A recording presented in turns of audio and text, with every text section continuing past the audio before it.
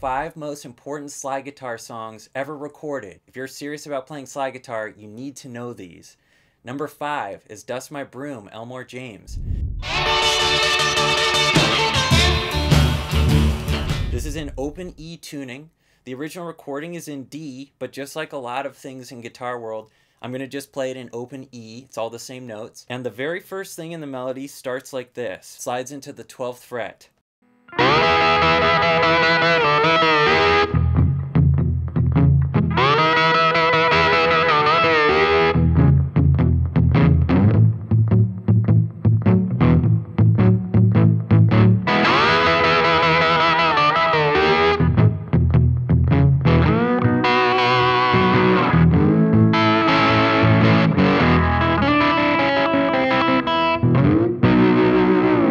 So this melody is all taking advantage of the open tuned guitar, right? We can kind of just hit the strings. We don't have to be super duper specific with what we're hitting, but this is all at the 12th fret. And something that's really cool is that Elmore's letting the strings ring into each other. So it's specifically kind of messy. That's kind of part of the sound here. You know, the strings are ringing into each other. We're not worrying about like Derek Trucks single note lines and stuff yet. This is earlier than that. So once again, that melody.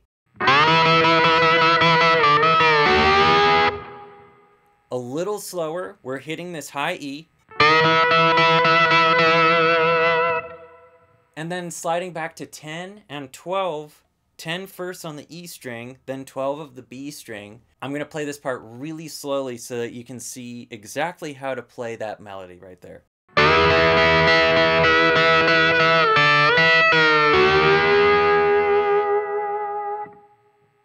There's just a little bit of sliding down from the 12th fret to the 10th fret, and then you move across the strings.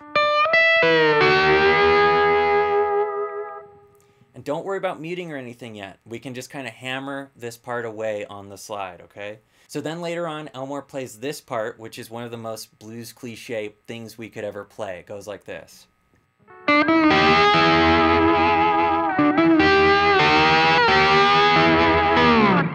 So this melody is just like the intro thing where we can leave these strings kind of ringing into each other. We don't have to worry a ton about muting yet. And again, it goes like this.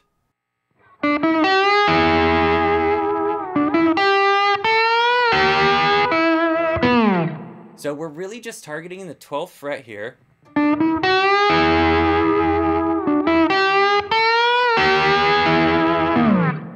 Sliding into the 12th fret from somewhere between 10 and 12. It's not exactly 10. The blues is a little bit less specific than that in this case. It can be kind of like 11, 10 and a half. You know, that's where you get to kind of like put your own spin on exactly how these licks sound, right?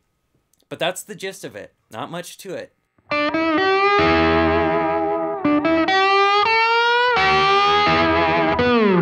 So those are the biggest points in Dust My Broom. Make sure you get those down. Number 4 on our list is She's 19 Years Old, a Muddy Waters classic. Muddy Waters was the first guy who really got me into playing slide. And I think part of what I liked about it was that I could really hear that the notes he was playing weren't too complicated. It was more how he was playing it that struck me, and that just made me want to give it a shot myself. So Muddy does this thing where we're in the key of G, and there's a lot of repetition, a lot of call and response. It's pretty simple. In the key of G, we're going to find ourselves at the 15th fret in open E tuning. And this solo starts out like this.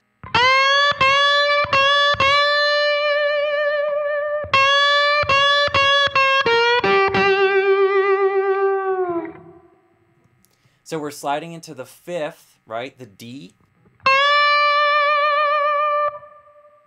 And we just keep hitting it a few times.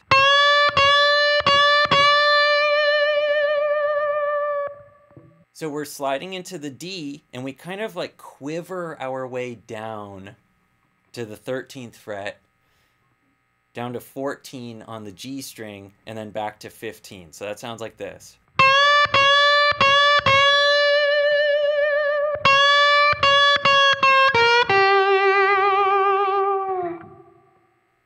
That repeats.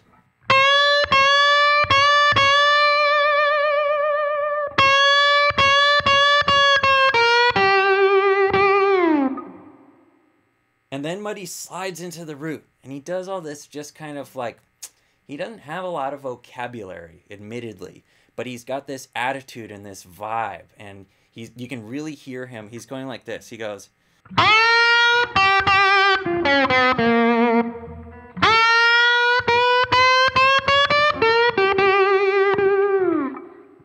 And he also has this other lick that I really like, that where he builds excitement. He goes like this. He goes. So that's sliding in on the B string into the 15th fret. And then kind of pivoting back and forth between your thumb and your index, picking the B string with your thumb, and your index picks the E string. This just builds a lot of excitement on that high 15th fret on the E and the B string.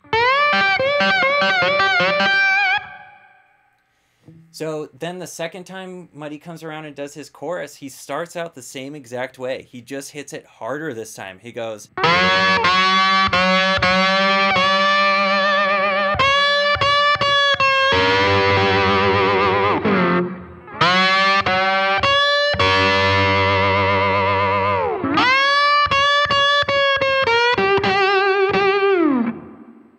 Then he gets kind of frisky and he slides all the way up to the 20th fret on the E string and he goes. And this is kind of messy. This is sort of like, you know, he's really throwing his slide up there. It's an attitude thing. So, you know, the pitch matters, but he's really feeling this, and we can't help but feel this when Muddy does this. Then he goes back to that.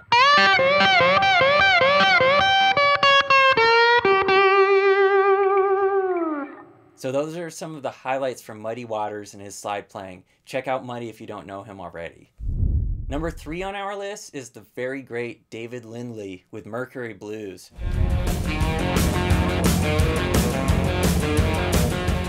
I love this recording. This is definitely a favorite song of mine. Been playing it in my band, the Family Jewels Band, for years. This is also a great example of the Dumble amplifier on full display. He's playing a Dumble in this case, one of his own Dumbles, and it's just some of the greatest guitar tone recorded in my opinion. The recording is in F, but we're in E, which is fine. It's all the same tuning, just a half step lower. And then it starts out with this really cool first lick.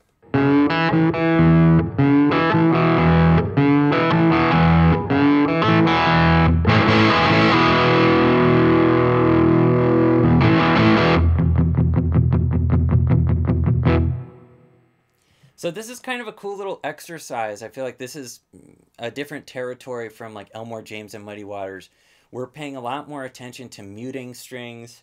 It's a little bit more articulate playing than those guys. We love Muddy and Elmore, but this is, you know, many years later and techniques have advanced. So we're going to start out on our 5th string, the B string, and we slide into the 3rd fret.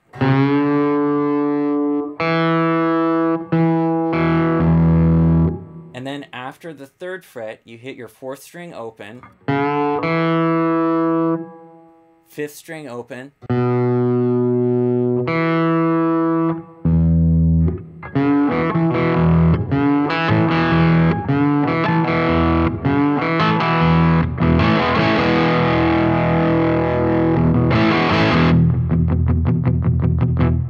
and then into the verse. One of my favorite things about this recording is that Lindley is definitely playing most of his lines across the strings, and he's playing on the high string quite a bit.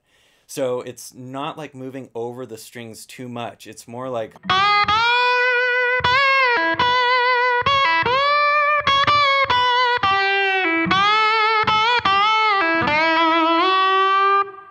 What moving around the strings does for you is it gives you this sort of life that playing in one position doesn't really do. There's just energy when you move across, and you can do things like this.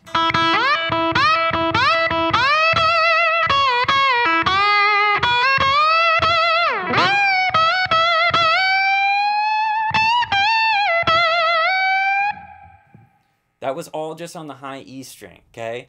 So this is a really good example of a song where we can do that. We don't have to, you know, get in one zone and just try to play a bunch of licks. I would encourage you to try to zing your slide around on the high E string.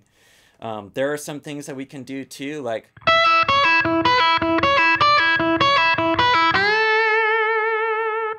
you could turn this sort of thing into an exercise.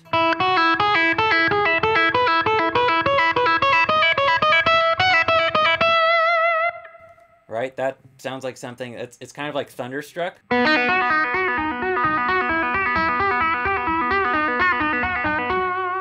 Another part of Lindley's playing that I just love on this recording, and the thing about it is the sound that he's getting. Like I mentioned, he's playing this Dumble amp.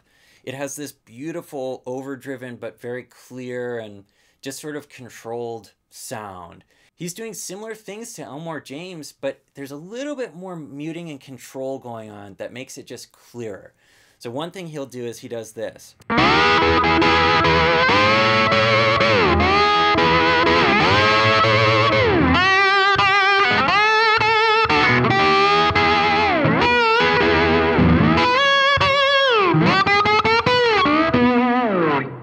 This sort of thing, these two notes, 12th fret, B and G string.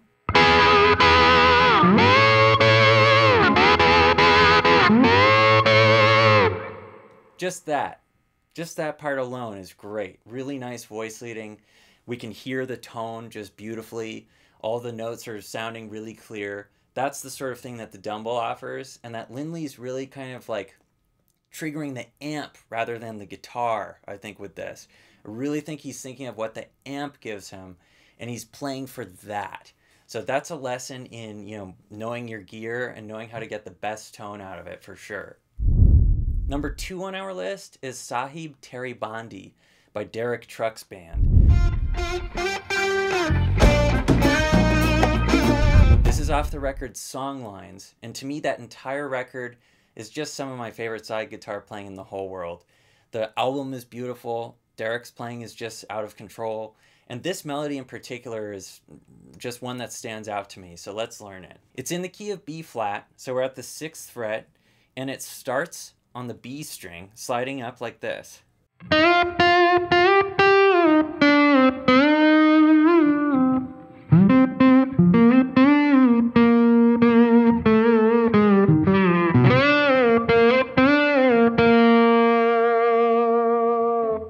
This is a difficult melody to play on slide, so let me break it down really nice and slow. And one of the things I love about this song is that we kind of have mode mixture. We have like Mixolydian mode, Lydian mode. There's some just straight up major scale. We kind of dip into these different tonalities, right? This first one is mostly just major scale, but it's how it's played that really stands out to me. So here it is, nice and kind of slow.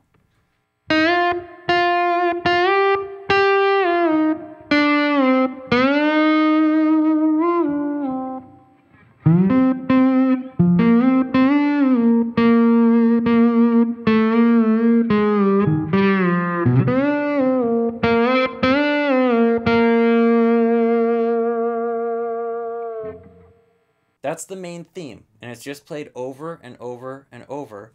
What you're not going to get out of it if you don't play it fast enough is you're just not going to get, you know, the phrasing is what you're not going to get. So we have to work on this slowly so we can play it fast. But eventually you want to whip your slide around fast enough to get those little specific articulations that sound like Derek, okay? Once again, here it is a little faster.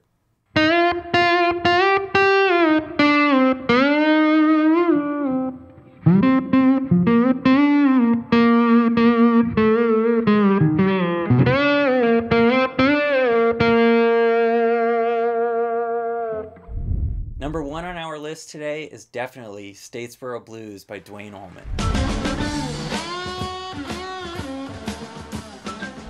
I think every slide guitar player knows where they were when they first heard this recording. I certainly know where I was when I heard it. Starts at the 10th fret, we're in the key of D, and it's very call and response based the whole time. So the first call sounds like this, which is sliding between 10 and 8 on the 5th and 4th strings. Then the first lick Duane plays goes like this.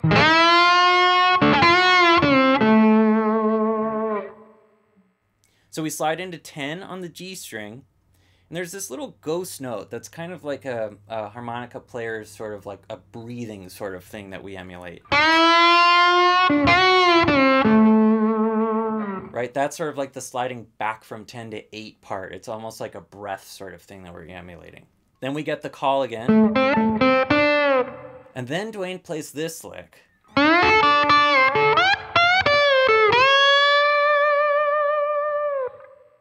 So this is a really cool lick. You get a little finger roll. It's sliding from 8 to 10, G string, B string, E string.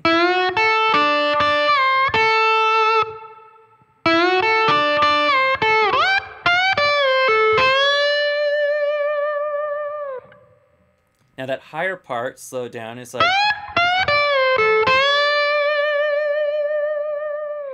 And that's tough to get really fast. Slow this down first, okay? Otherwise it's just gonna be way out of tune. But listen to the recording, listen to your own pitch, just try to compare. Try to do it, a little bit faster if you're working on your speed to get up to where Duane's playing it. Start slow. If it's getting too pitchy, just slow it down, okay? Then we go back to our same call.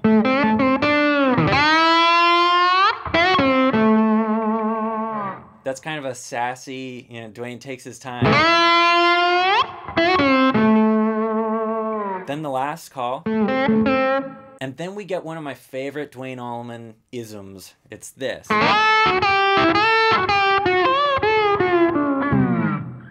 This is definitely harmonica lick vocabulary, okay? We're sliding up into 10 on the B string. And then you slide back to 8 on the B string, and every time in between these two notes, we're going to play the 10th fret on the G string. So it's got this sort of like, I'm not quite sure what to call it, but it's definitely a harmonica lick, and if you hit it aggressively, that's going to make the harmonics pop, and it's just going to give it the attitude that this lick really needs to sound the best. And then there's that sort of fall down lick at the very end that's covered by a drum fill. And then we're into the verse. But that head is the most important part. If you can learn those licks, you really get into how Duane is playing, how open E tuning works, and just a whole lot of slide vocabulary right there. All right, that's our top 5 slide guitar song list for today. Be sure to subscribe to the channel if you haven't yet, and I'll see you next time.